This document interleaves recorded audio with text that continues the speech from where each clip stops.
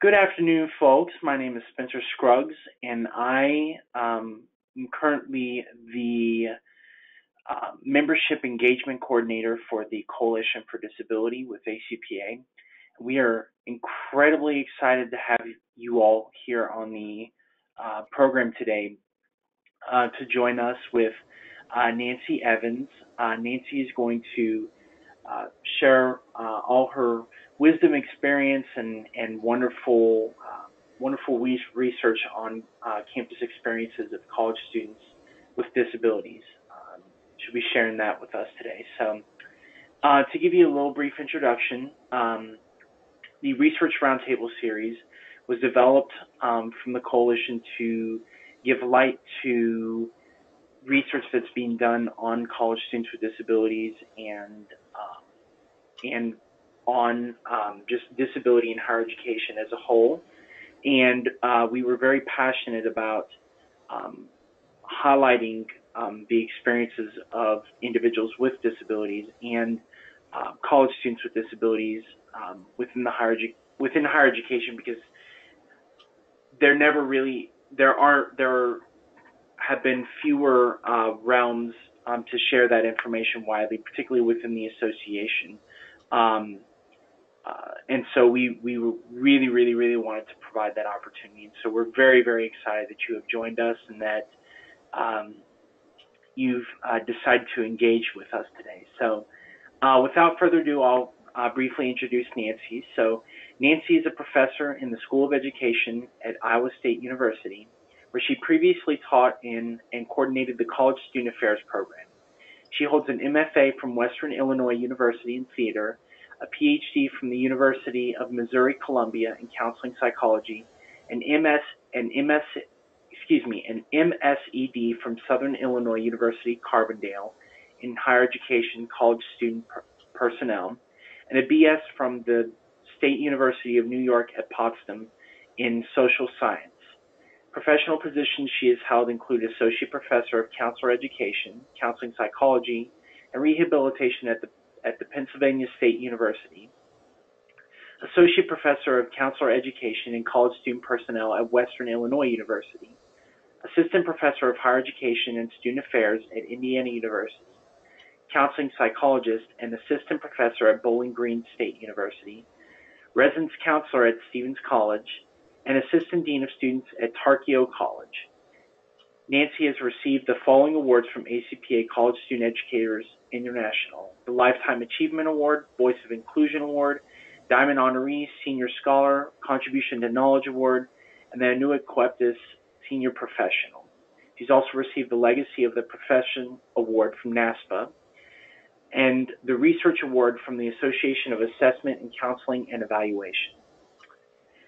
And without further ado, I will hand the presentation over to Nancy, and Nancy can share with us some of her wonderful wisdom on college student or campus experiences of college students with disabilities.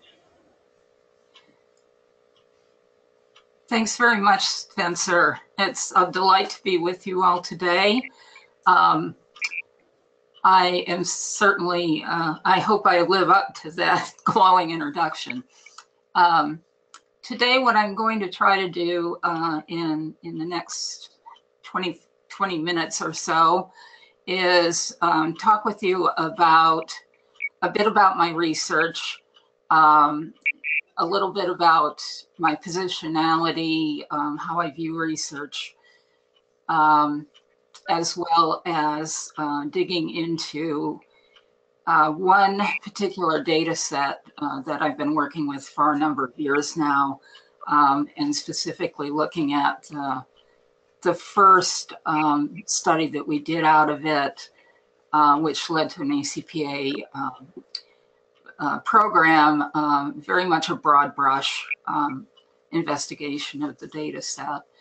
And more recently, we've just submitted an article that focuses on differences in the experiences of students with different types of disabilities.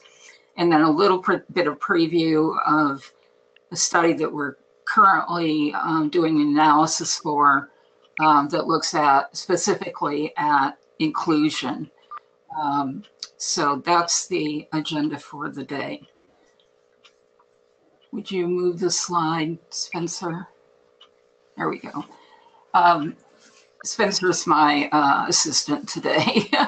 Throughout my career, I have studied the impact of the college environment on marginalized student populations.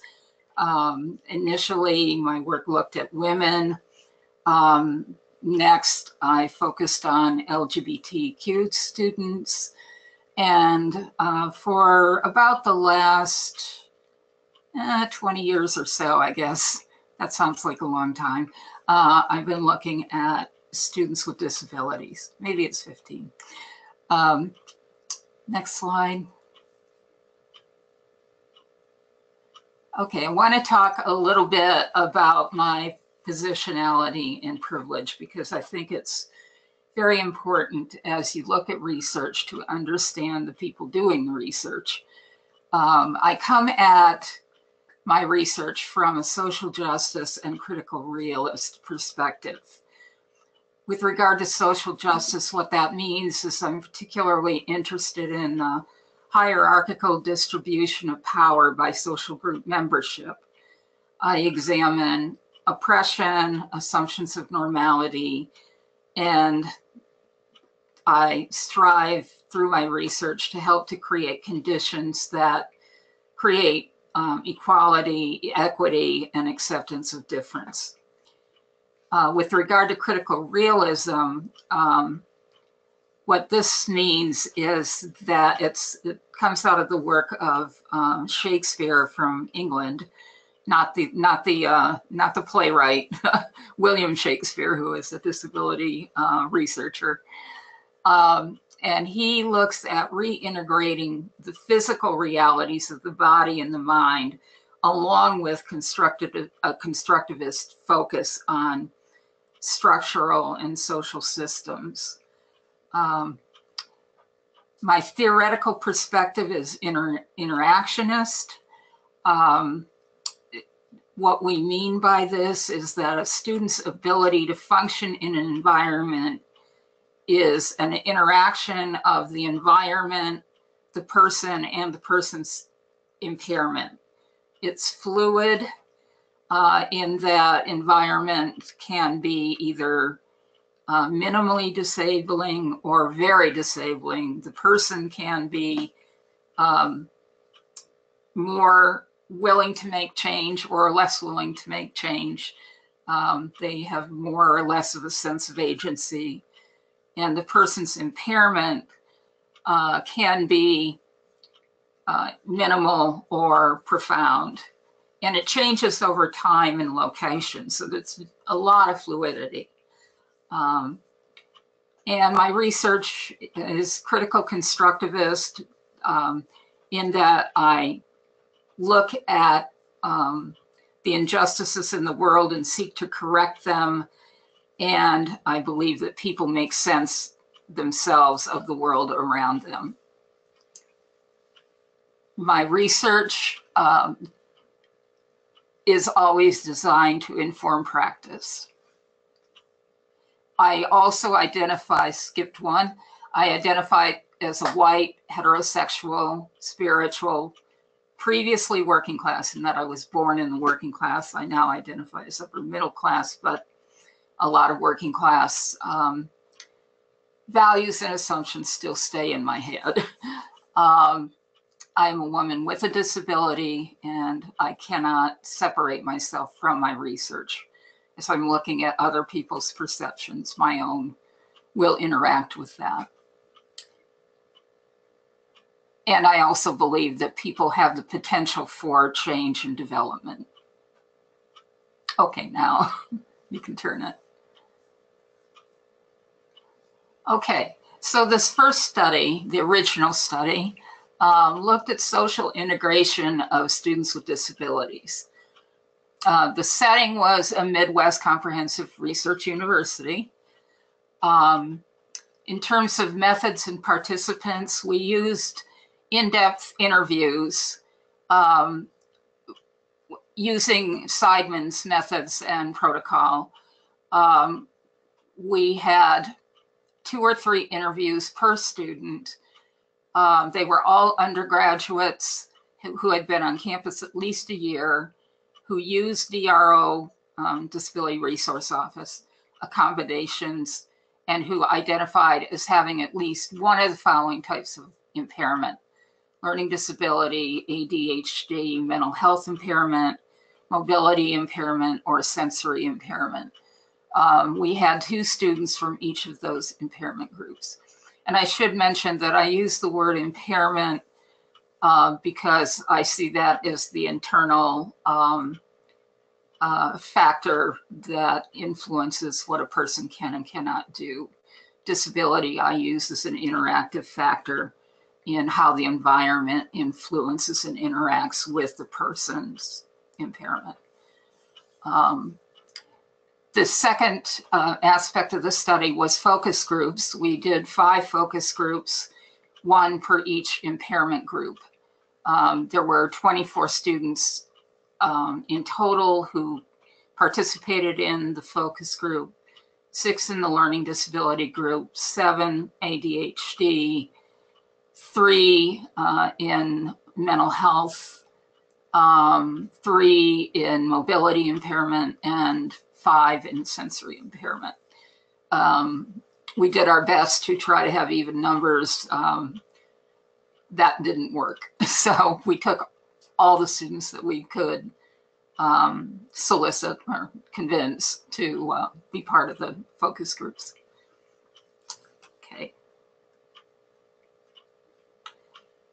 The team members, there was I'll be talking about 2 different groups. The original group was 5 members. I was the faculty member. There were 2 doctoral students and 2 master's students.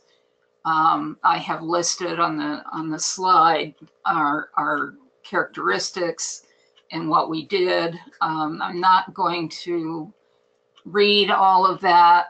You can look at it and it will be available to you all as a handout as well. The next slide shows you the master's students. I will say that all the students had experience to some degree or other with both disability and with qualitative research. 3 of us had a disability of different types of disability, and 3 did not, but had studied disability in classes. Okay. Here are the research questions. They include: how do students with disabilities experience social engagement on the campus environment? How do students with disabilities perceive they are viewed by others on the campus in relation to social engagement? How does the university community respond to students with disabilities in relation to their social engagement? And how do students with disabilities respond to how they're treated in regard to social engagement? So very broad questions. Okay. Hang on a minute.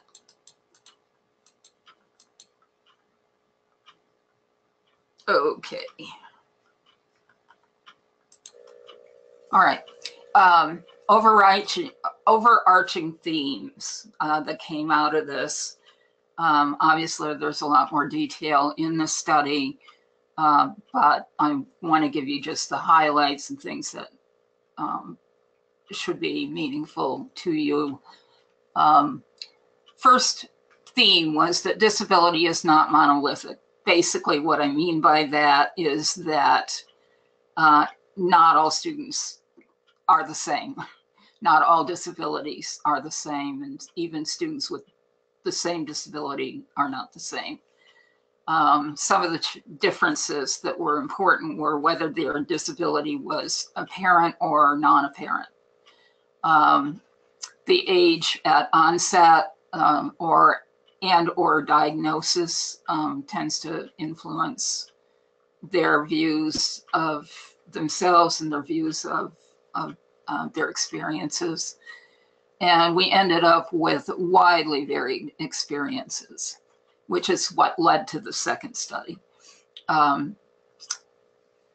There was in the responses a normative presumption in society. The assumption that the focus is on how things are done, not the end result. So there is a presumption that everybody will do things the same, and that comes out of able-bodied privilege, that people who are able-bodied do what's, quote, normal, and everybody else is less than normal. The variation in how things are done tends to be viewed as deficit and is stigmatized. And the degree of variation is often linked to the degree of stigmatization. So the more different the way that students did things, the more stigmatized it was, the less accepted they were. Next slide. Okay.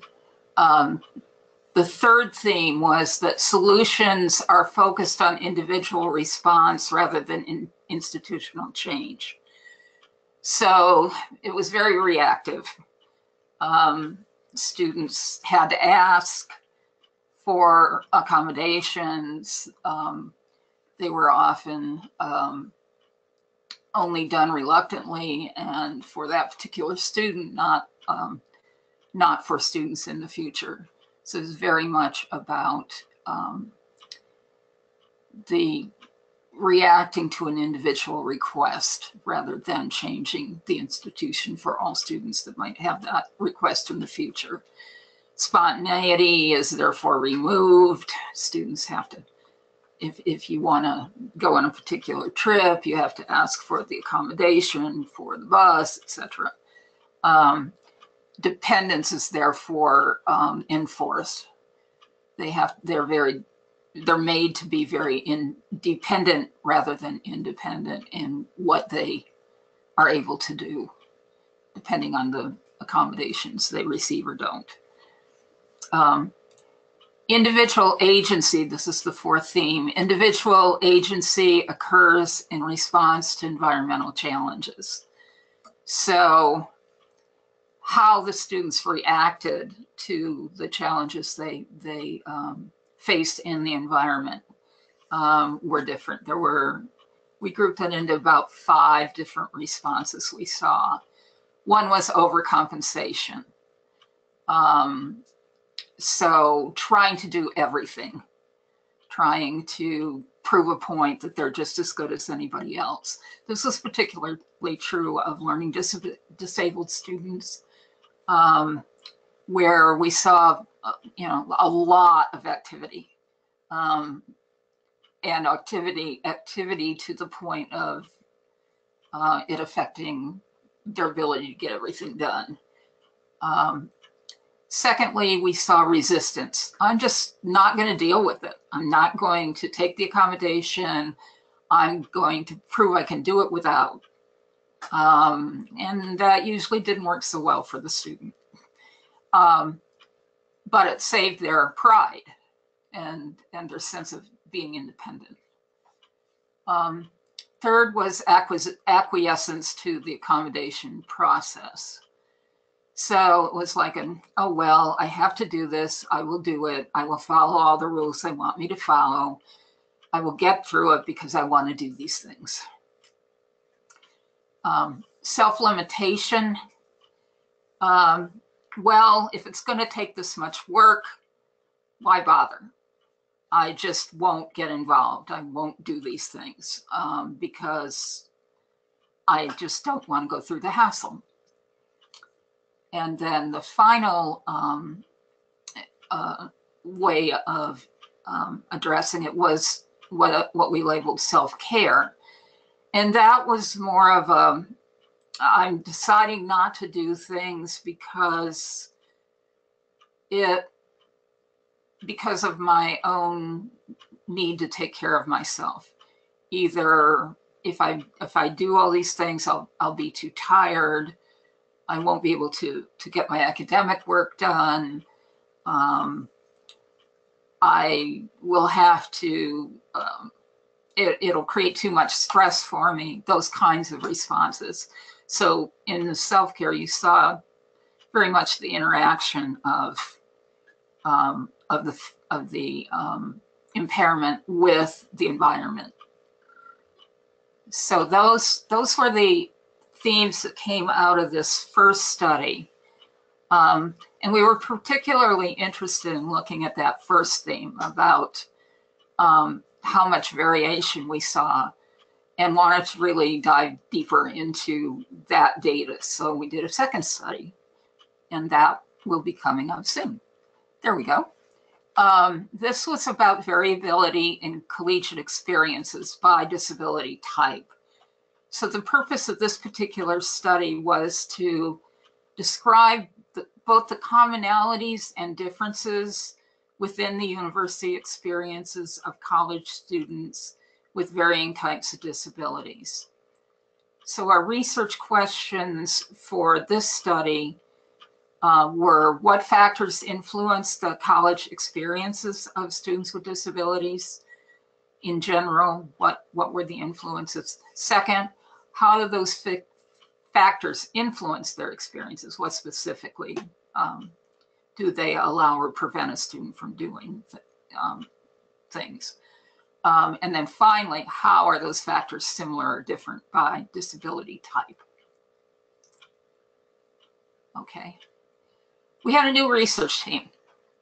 So my first research team, you notice, was students. They graduate.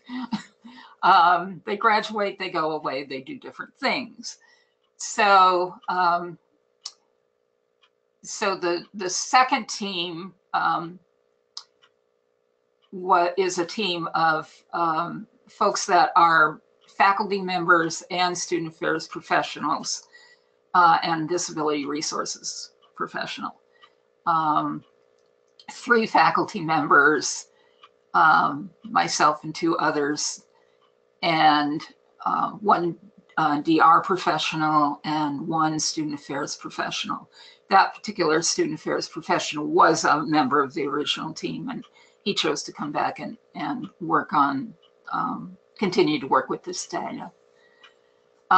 We all participated in the recoding of the data for this study, the analysis, and the write-up of the submitted manuscript. We submitted it to Disability in Higher Education, and we should be hearing fairly soon about whether they're going to take it or not. So here are the results in table form, and let me walk you through that.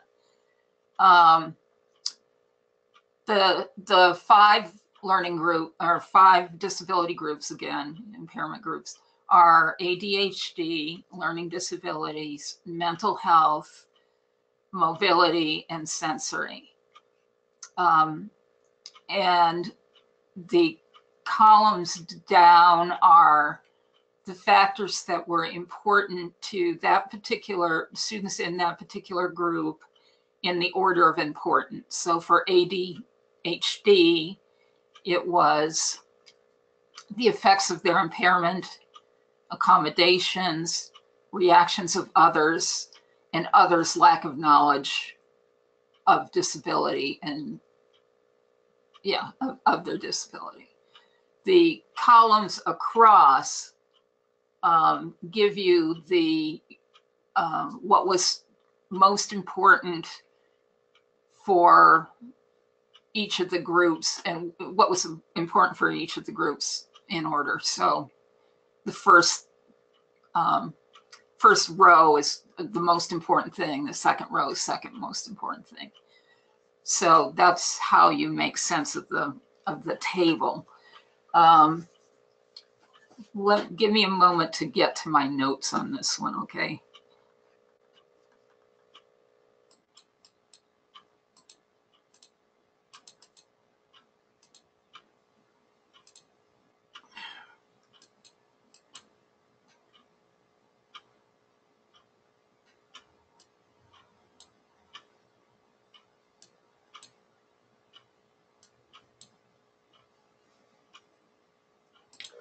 Well, never mind. Let me do this without notes. As you can see, the effects of impairment. No, hang on 1 minute. Let me start with the reactions of others. The reactions of others was the one factor that showed up in each of the group's responses. By reaction of others, we are looking at both positive reactions and negative reactions to their experience, to the students themselves, and what they're trying to do with regard to both academic experiences and social experiences. So you can see that for the mobility impaired students and sensory impaired students, reactions to others was the most important thing in terms of their ability to be engaged in college. How students, faculty, staff looked at them, interacted with them, helped them or hindered them from participation. The effects of others was the next, no, that was the one I just talked. Reaction of others. Okay, effects of impairment is the next one. The effects of impairment showed up in the experiences of, no, accommodations is next. I'm sorry. Accommodations is next, and it showed up for 4 of the 5 groups.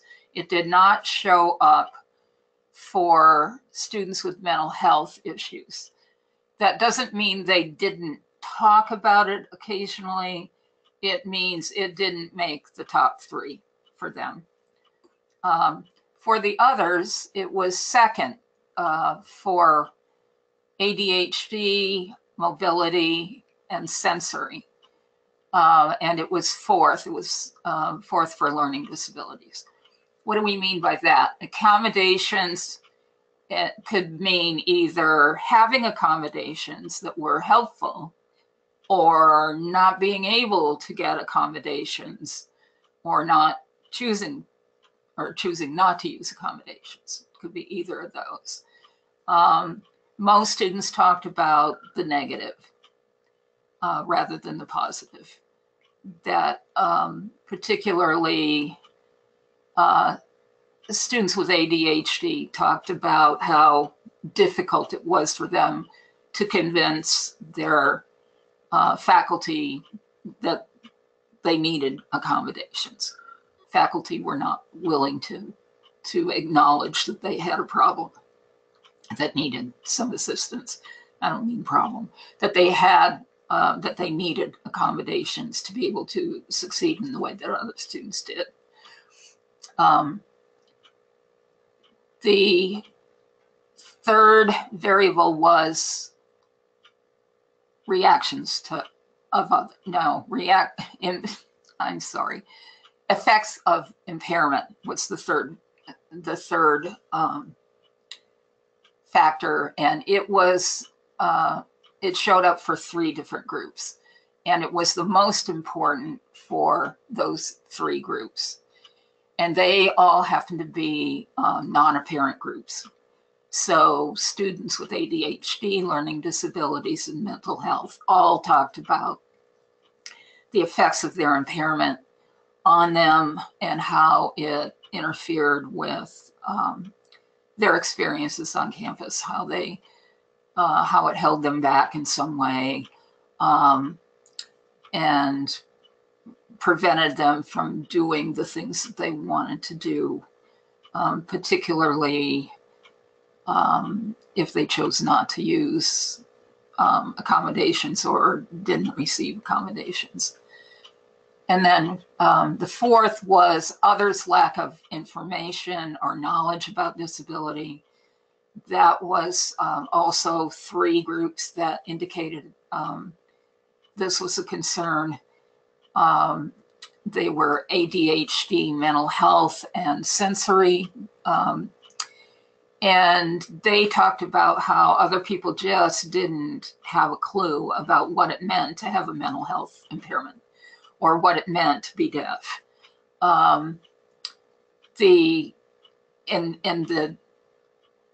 As a result of that, those people, because of their lack of knowledge, did not provide the kind of assistance they needed. For instance, one of the deaf students talked about how his professor didn't understand about captioning and thought that that would give him an unfair advantage over other students. So he was unwilling to provide that. Of course, these things are illegal, but the students are generally not in a position where they want to bring a lawsuit, unfortunately. So, and then the final variable that came up, and it came up just for learning disabilities, students with learning disabilities, was over-involvement, extensive extracurricular involvement. And that seemed to be related to proving something to themselves and to other people, that they could do just as much and do it just as well as other students. And it also had to do with building up a good resume, because they didn't anticipate their grades were going to be good enough to impress people. So those are the very brief overview of what we found from the study. And it really tells us that we need to look at students with disabilities individually, that we need to look at different disabilities as having different impact. We cannot group people together and assume that they're going to have the same experience because they all have disabilities. They are not. Okay, so that's that study. This third study, which is in progress, we're doing the analysis, the third analysis on this data set right now. And this one is designed to look specifically at involvement of students in activities, leadership positions, and student organizations. We want to better understand factors that relate to their involvement and look at that more specifically. So the research questions on this, and this goes on to the next slide, Spencer, so you know. Research questions. What types, turn it back for a minute. Go back to the next, yeah, okay. What types of involvement experiences have students with disabilities had in college? What specifically do they do? How have students with disabilities made meaning out of their involvement experiences in college? Okay. What factors have encouraged students to participate in social activities, student organizations, and leadership positions? And what barriers have prevented students from getting involved? What do students see as factors that could assist with involvement? What do they think that the university ought to do differently? And then finally, based on the last study, do variations exist among students with different types of impairments regarding their experiences and perceptions of involvement? And for sure they do, but we want to make it specific. So that's what we're going to be looking at in this coming study, and hope to have this completed probably this summer, to be honest. And that'll pretty much take care of this data set. And I am involved with the same research team on an ACUHO-I grant-funded project looking at the residence life experiences of students with disabilities in small private colleges. My colleagues Kirsten Brown and Autumn Wilkie are really taking the lead on that. And I've been encouraging Spencer and Zeke to invite them once that study is done, because we're getting some really interesting things in that study. Thank you very much. I look forward to answering any questions you might have.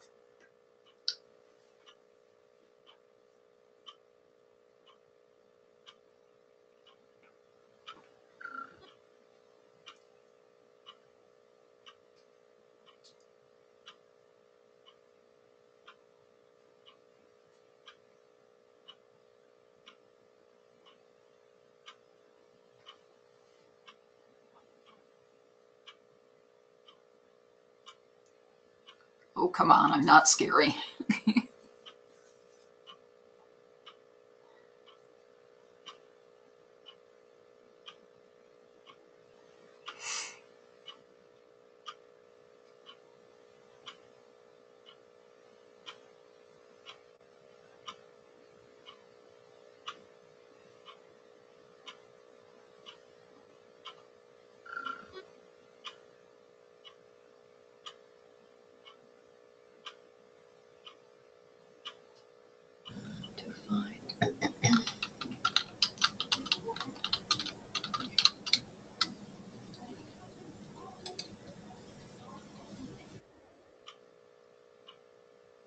Hello?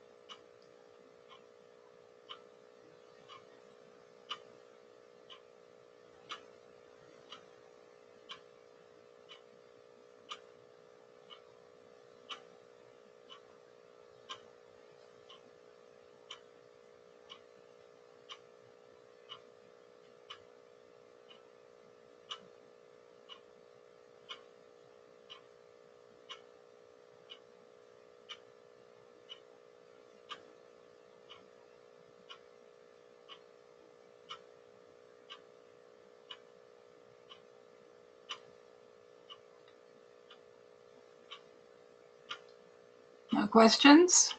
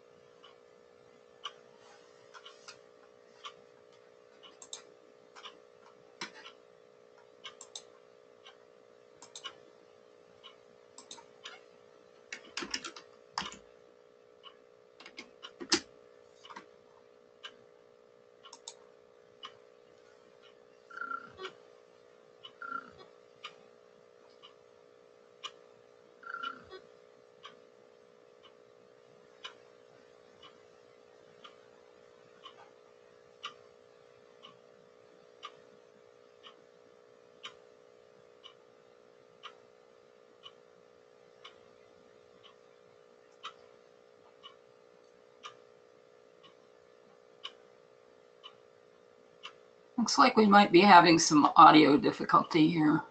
I can't hear anything.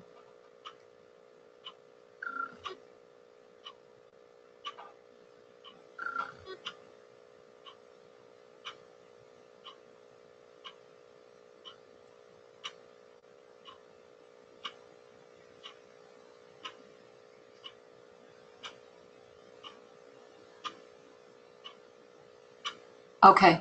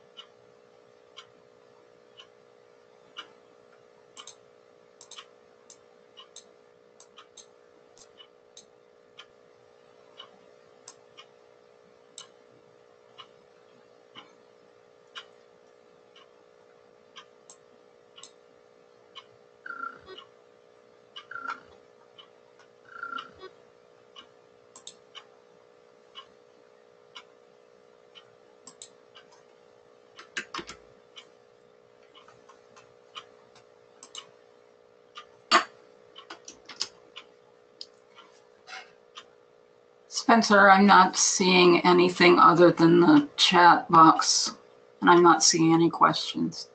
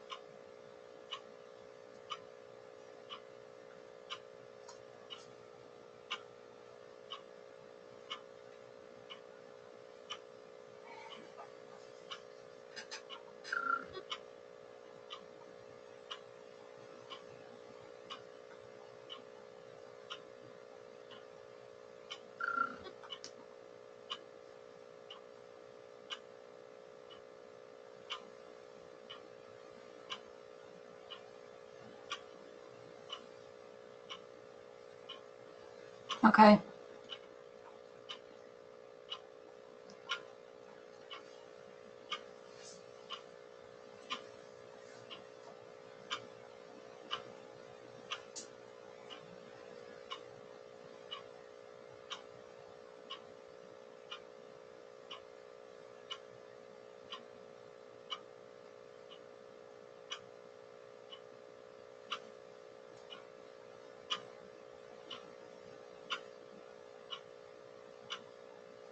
Nancy, can you hear me now? Now I can hear you. Okay, perfect. All Sorry. right. Yeah. So sorry about that, y'all. We had some technical difficulties, but now we're back. So let's see here. So we'll start with a question from Amy King. Is it possible to access a list of the questions you used? I would like to incorporate a few into my end of the year survey for students. We use different questions for different studies. I guess if you wanted to look at the whole interview protocol, I could send that to you from the first study and the second, I guess. I'd probably need to check with my colleagues to make sure they're okay with me doing that. But if you want to send me an email with your address and your request, that would be helpful.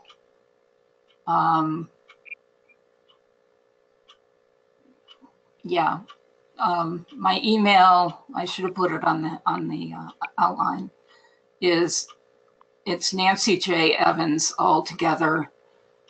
Nancy J. Evans 1947 @gmail.com. Everything's spelled just the way you think it's spelled.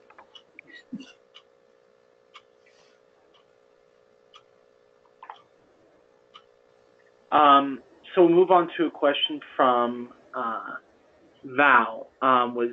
Did they think accommodations were better for classes versus extracurriculars, or was there a difference? Oh, good question.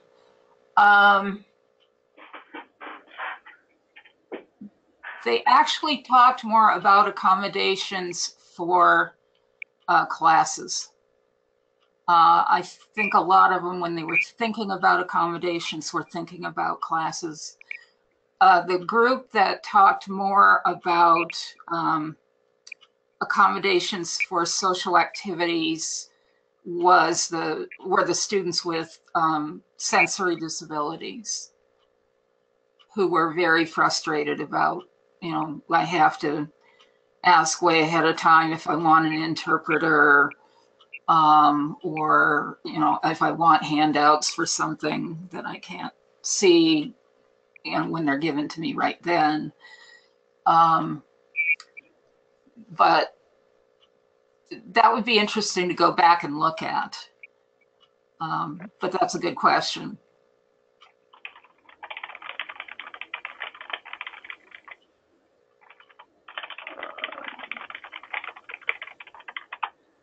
All right. Next question comes from Kirsten Brown. Could you say a little more about theoretical perspectives that are informing your work? Oh, come on, Kirsten, give me a break. Yes, as I said initially, what informs my work particularly is a social justice approach and critical realist theoretical or a philosophical belief system.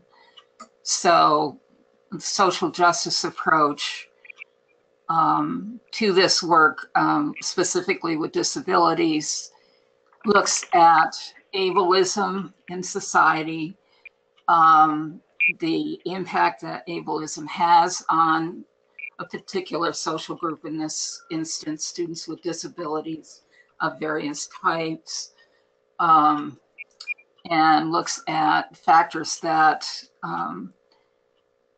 that influence their ability or inability to accomplish what they want to accomplish. And it also factors in particularly the environmental conditions as well as attitudinal conditions that are affecting students with various types of disabilities. Critical realist approach, as I said, comes out of the work of William Shakespeare. Is that the right first name? It may not be. I'm confusing my theater background with my my disability work. Tom Shakespeare. Sorry, it's Tom. And he argues that while other theoretical perspectives have either looked specifically at students in a medical way as having a medical problem, and then another group flips directly to environments and says it's all about the environment. He says it's both, and let's not forget the student's impairment in this process. So it's really very interactive, which has led me and Alan Broido to develop what we call the interactionist perspective on disability, which I described earlier, which basically says that all three of those variables matter. They're very fluid in the degree to which they matter. They change over time, they change with location. So that's about the best I can do on theory for you, Kirsten. Patricia Fleming had a really good question about how difficult is it to find students to participate. Maybe you could explain a little bit about the recruitment process for college students with disabilities and yeah, what? Sure. It was difficult. Luckily, we were well connected with the Disability Resource Office in that two of our team members worked there. And we used their individual connections with students, as well as got permission to use their email list of students. And we recruited first using the email list, and then secondly, we went more to the individual approach of these two particular team members individually asking students if they'd take part. But we had particular trouble finding students with mental health issues that wanted to, or that were willing to participate. As I indicated, we only ended up with 3 in the focus group and 2 interviews, but one of those interviews ended up, he would only do 1 interview. He wanted everything done at once, which limited to some extent the quality of his interview data. And they, they were just very hesitant because of the stigma, because of the bad experiences they had had. And they really only did it because they trusted this particular team member. And he was the one that conducted their interviews and also their focus group. So it's tough. I think that it's interesting in comparison with the current study that we're doing at small private colleges, where we seem to be having much better luck getting students who are willing to talk to us. And I don't know if that's because their experiences are better, and it seems to be that they are. This study that I've been talking about was at a large public, 30,000 students. And the CUHO study is at small privates of 1,000 to 2,000 students. So I think size of institution may play a role, or the quality of accommodations may play a role. I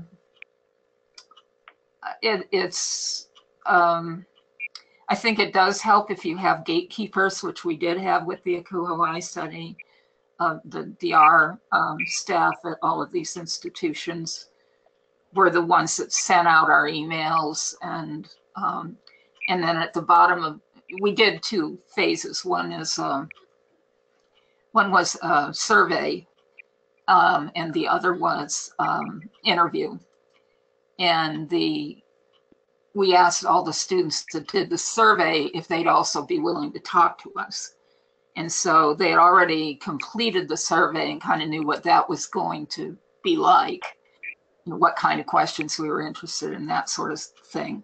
So that might factor in as well. Of they went, oh, those questions weren't too scary. What more could they ask me that would bother me? So I think part of it might have been, just a little bit more familiarity with what the study was about. So gatekeepers, people that are, willing to help you by doing some individual solicitation helps. I don't know what else to recommend, but it is something you really need to think about in terms of how you're going to find your folks. And also, I think we also mentioned that we were people with disabilities on the team. There were, and that might have reassured a few people. So I think we may have time for one last question. So Chris Stone sends in a question: was there any consideration or conversation regarding the experience of students in their K through 12 environment? What role did they have what role they had in transition or transition planning? Yes. We did Seidman interviews, which are life histories. And so that's another set of data we haven't really looked at. We looked at it with regard to the first study in the broad brush study. We looked at that data. In the second study, we did not. We looked specifically at the college experiences. It is another set of data that we probably could look at in this study. Many of them had difficult experiences in high school. Not all of them. I think high school experiences did matter, both positive and negative. I can think of outliers on either end. And in terms of transition, obviously, if their experiences did matter as to what their expectations were when they came into college. The one young lady who had very positive experiences in high school tended to continue to have pretty positive experiences in college, but she she had been in leadership training programs and really knew a lot about disability and herself as a person with a disability when she got to college, and was very assertive. So I think, again, both her past experiences and who she was as a person made it easier for her. There were other students that had negative experiences, expected to have negative experiences in college and did. So a lot of it was, what do you come in with? What do you expect is going to happen?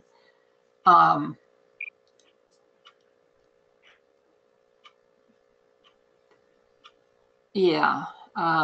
Again, worth digging into further, Chris. Well, I think with that in mind, we're going to end the program and whatnot. Thank you again, Nancy, for your willingness to be featured on this and for sharing with us a little bit about your research and all the great work that you and your colleagues have been doing to raise the voices and the experiences of college students with disabilities. Thanks very much. And if any of you would like more information or have specific questions, feel free to email me and I'll be happy to try to respond to those. All right, thank you all so much for joining us, and we will have more information about future opportunities. I also want to highlight that if you currently are a member of the coalition, we have 3 different leadership opportunities open on the directorate board. So feel free to get in touch with one of us, get in touch with us through our social media accounts or whatnot to learn more about that. Thank you all so much.